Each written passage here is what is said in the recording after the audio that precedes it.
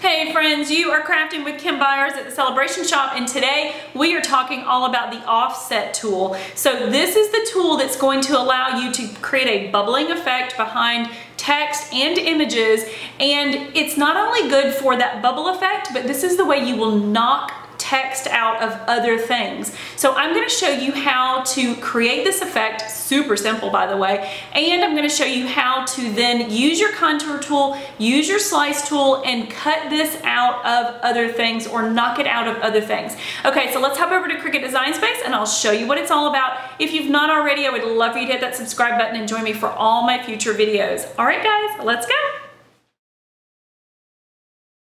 Okay, so here we are in Cricut Design Space, and you just want to open up a new canvas. So if you're on the home page, you hit the new button. If you're already in Cricut Design Space, up in the upper left-hand corner, there's a new button.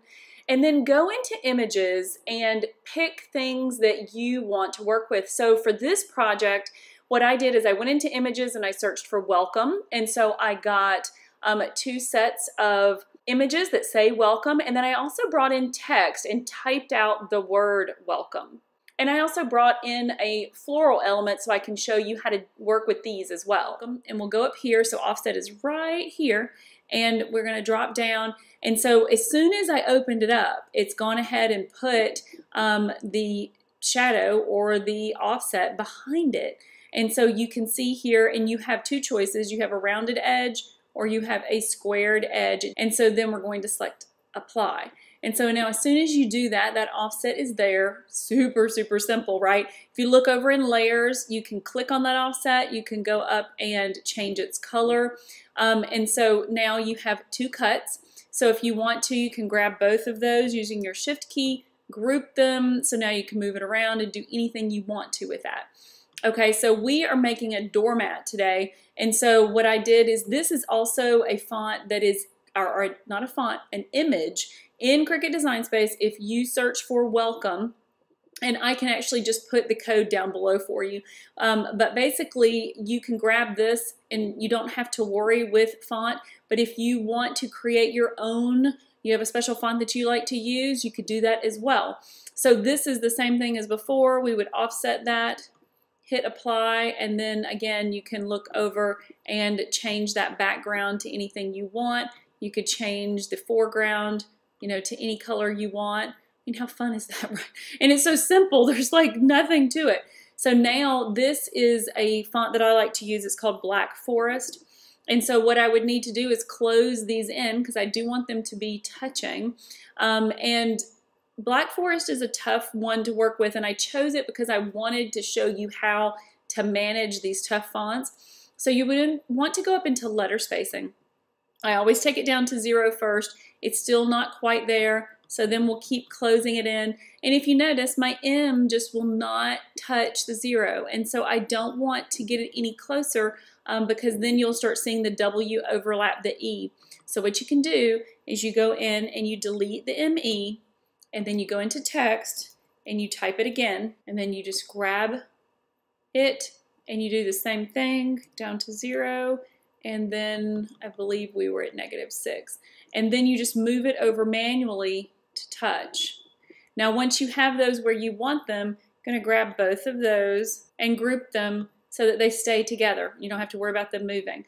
Now what you can do is go up into offset, apply, and so now we have this. But if you look, it's kind of chunky, right? And I would love for it to be a little skinnier. So when you go back in, if you noticed, I'm just going to delete that offset and we're going to do that again. If you click on it and you go into offset, this right here, you can make it as little as you want it to be. So what if we took it down? So see, now it's like just barely around this, and I want that because I want as much of the B to show as possible on the monogram. So when I'm putting this on my doormat. So now we select apply. Isn't that great? Okay, so now in layers, we have an offset and we have the original text, and you see they're in the 3 different pieces, right? Now I'm gonna take that and overlay it onto my B where I think I want that to be at. And I'm gonna make it a little bit smaller so it's not overpowering. Okay, and you can obviously always use, so let's just grab all of those elements again and grab the B, and then you see up here in a line, center horizontally, and so that way you can make sure that you always have your lettering in the exact place. Okay, so now that we've done that, what we want to do is we can do it one of two ways. We can keep that background to the color that we want, and so this would actually be a layering. So we would have the full B, and then we would have the outline, and then we would have the lettering over top of it. You could also do it this way, where we want to get rid of the blue. We don't really want the blue, but we want the word welcome to show on its own really well on top of the blue. So on top of the B. So what you can do is you can take let's ungroup it real quick. And so you can take that offset and select the B. And then what you could do is you can go and slice them. Okay, so now you're like, oh my goodness, what just happened? If you look over into layers and you click here, see that's our offset. If you look, you see these slice results. We're going to delete that slice. We're going to delete that slice. We're going to delete that slice.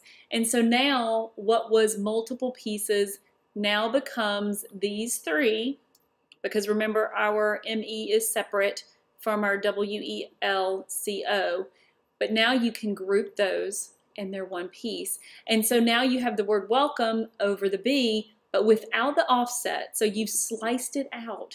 Isn't that fun? That is so fun. Okay, so and then you can do these kinds of things with like these florals. So it's not quite the same always. Sometimes it's a little different. So let's do this really quickly. So we click on our flower, we go into offset, and I'm just going to make that a little bit more. The default is 25, by the way. Okay, and so now you see whenever you look at it, you can faintly see that there are some small spaces here. Let's just go ahead and hit apply, and then when you get this and you get your offset, click on the offset and use the contour tool to take that piece out. So now when you look at that, that little element is not there. And so then you can go up into color and change it to anything you want. So what about other things with sharp edges? So we want things that don't necessarily have a bubbling. So for instance, let's go into images and grab a heart. And let's get one that's not a traditional shape, so this one. And so when you bring that heart in, you have curves and you have a point. So if we go into offset, and so we have this curved corner selected, and so you see how it curves this bottom point, and you really wanted it to be a true outline, so then you could use your sharper edges, and so now you have the curved here, but you have that sharp point, and you can apply. And then of course you can go into that offset and change that color to anything you want it to be. Okay, so to recap our offset tool, we're going to be able to offset things, we're going to be able to knock things out, we're going to be able to create shapes curved and sharp around any image that we have in Cricut Design Space. So I hope that you found this new tool exciting and just a ton of things that you can do with it. And we will be definitely using it on this channel to make some really fun upcoming projects. If you have any questions, please leave them in the description down below and I'll do my very best to answer you. I want you to have fun in Cricut Design Space. I want you to enjoy your Cricut machine. And I hope you'll hit that subscribe button and join me for all my future videos. See you guys next time.